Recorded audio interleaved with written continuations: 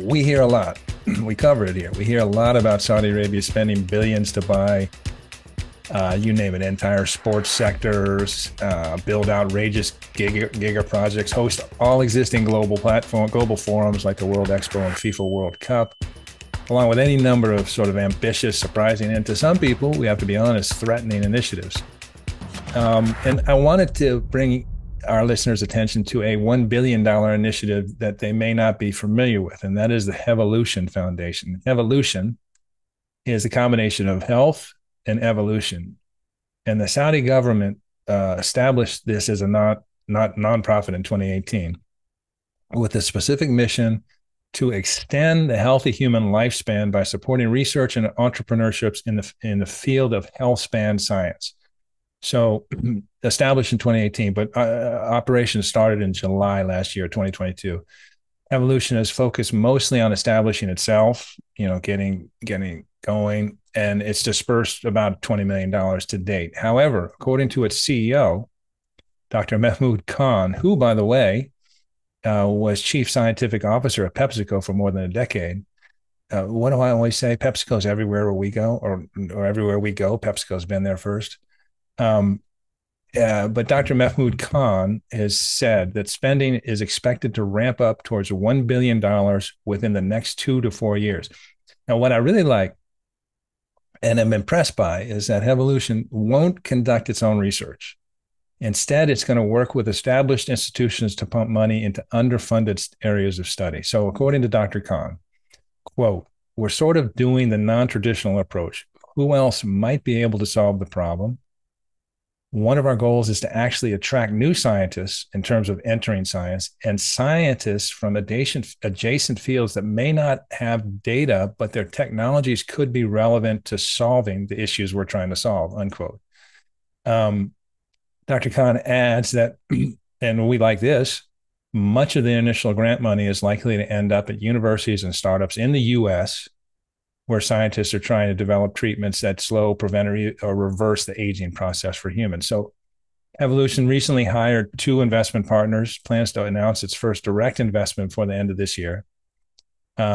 It has a registered a nonprofit entity in the U.S. and an LLC with an office plan for Boston and others to follow in Europe and Asia. So a couple of quotes, and a lot of this information is from a very good Wall Street Journal article just last week on Hevolution.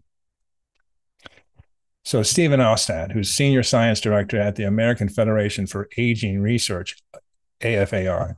It's a U.S. nonprofit that has received $7.6 million from Hevolution. So you see, Hevolution is farming out the money, making contributions and grants to entities already in the field.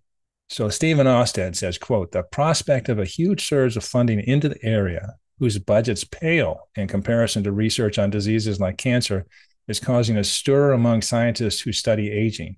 People in the field are kind of holding their breath to see how the money is going to be spent," unquote. AFAR's executive director, Stephanie Lederman, quote, "In the beginning, people were skeptical, but I think a lot of that has kind of gone away because they see what we're giving out the money," unquote. So they see that money is flowing, it's being invested. So to close, really, this one big thing. I mean, this is really fascinating. It's an exciting spend by Saudi Arabia. And Lucian, you hear me frequently mention Saudi Arabia's habit of committing huge sums of money to sectors it deems important but aren't yet profitable. I call them lost leaders. With the expectation, hope, or bet that they'll pay off in the end. And this is another one.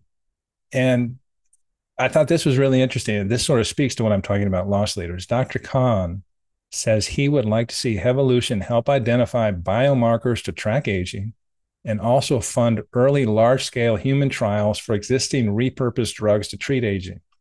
The reason he is interested in these areas is that they require substantial funding, but are unlikely to generate quick profits. So I think Saudi Arabia deserves a little credit for this, billion-dollar lost leading initiative that is intended to promote, support, and further science that will hopefully benefit the entire world. Aging science is, frontier stuff. It's very new. It's not as well funded as some of these other areas of, just general biotech and cancer research. Some of those areas are not, I don't want to say too well funded, because until they solve the problems that they are setting out to solve, they're not funded enough. But this is new, and that's what's cool about it to me, is that Saudi Arabia is putting money down into a field that's just developing, not already developed and already established all over the world. I mean, it is being established in the US, but there's a really serious funding problem. And we read the same Wall Street Journal article, Richard, obviously, but I mean, this piece is really good, and it's really fair. Stephen Kalin, I know does a fantastic job with this, because he sort of talks about, the funding situation is not great, but Hevolution coming in makes a pretty big difference and speaks to these people who are in receipt of this funding.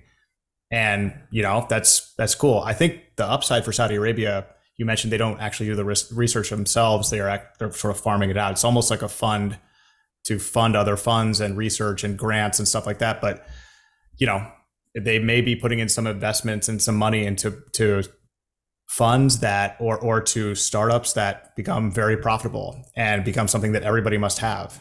And it's interesting because on the website for Hevolution, they have some data that's just kind of interesting about, the world, more and more people in the world every day. 80% of older people will be living in low and middle income countries by 2050, 2.1 billion people over 60 by 2050.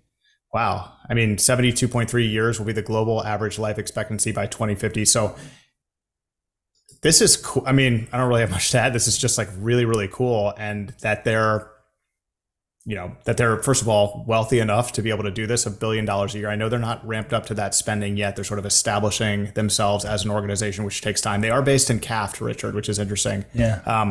But they're just, this is one of those things where, and another great quote in here is, and I don't have it right in front of me, but they basically say, well, look, there's always going to be problems with taking money from Saudi Arabia. There will be people that are against it no matter what. And that every time this comes up, this is sort of the same conversation. But a lot of these people are just like, well, we need the money. We need the money to continue our research. This is not about the political situation or the conversation du jour. It's about helping people live longer. So this is a really great story. Highly recommend it. And we will include a link to it on YouTube and on our website as well. It is a good one. A few thoughts. One, I'm in particular, more so than you, interested in, progress on the aging front, hurry. Two, Stephen Kalin's first rate. He's a fellow graduate from Davidson College. And three, that's what I really liked about this. The inclination is you got a lot of money. Is we'll set up our own foundation. We'll hire our own, we'll do it, a whole bureaucracy and admin and scientists and experts, and we'll do it. And that's not an efficient use of funding. And I like that they're saying, oh, we're not doing that. We're going to find the best and the brightest, see who needs it, and help them do their work better. And I think that's the right way to go about it. And again, it's one of those things. This isn't about, you can argue that, maybe they should spend all their money on diabetes or obesity or this sort of thing, which are very specific homegrown problems. And they are, of course. But this is something you can look at and go, this is a global issue. And you just cited some facts and some data, and they're pumping a bunch of money in that wasn't available before. So hopefully it could very well make a real difference. I hope so. We all age, so it does affect me just as much as you, Richard.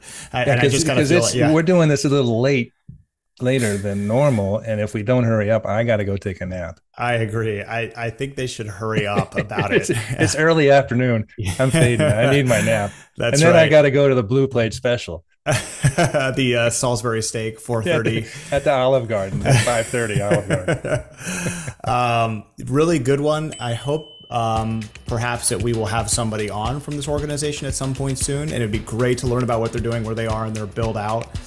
Maybe that's coming on the 966 this fall. We do have a very awesome lineup. Maybe, inshallah. Maybe, yeah.